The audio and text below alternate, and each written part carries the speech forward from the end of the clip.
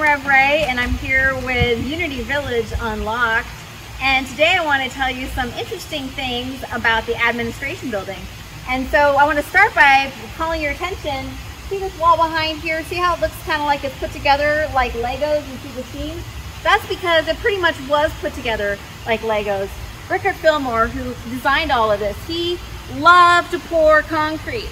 And he thought it was really innovative, and it was at his time. They actually passed all of these windows, all this stuff in another location. These walls, some of them weighed a ton. And then they were brought up here and when put together, like I said, sort of like Lego blocks. And all of these fancy details, all of this, you know, if you were in Italy, it would be carved marble or something like that. Here, all poured concrete. Fascinating. And if you'll see up here, this is probably one of the most popular places, if not the most popular place to get your wedding photos and other photos taken because, well, isn't it lovely? And so I want to tell you about these doors because they're also pretty lovely. And these doors, there's 30 of them on this building, and they were all carved by a man named Ivan Lee.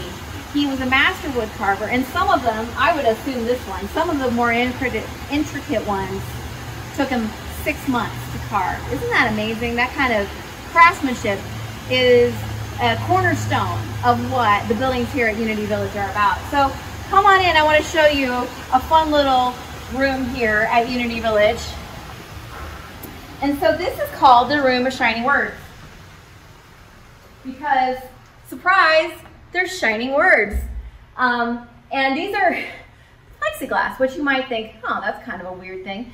But in the 40s, when this building was designed and created, it was, once again, an innovative material. And you'll notice the Unity wings in between these affirmations. There's a echo room in here. So you can stand in the center of the room and say these affirmations. On the other wall, there's one that says, all things work together for good. And how wonderful to stand strong and say an affirmation and hear it echo around you. I also want to mention real quick, these walls, you can see these are paneled walnut.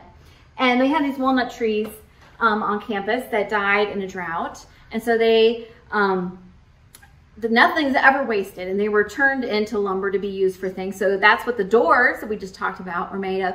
But this thin paneling was also put in this room, and it's also the same wood and paneling that was used to in the back of this the altar at Unity Temple in the Plaza in downtown Kansas City. It's all connected. Fascinating. So thank you for joining me for another Unity Village Unlocked. I will be back with more. Take care.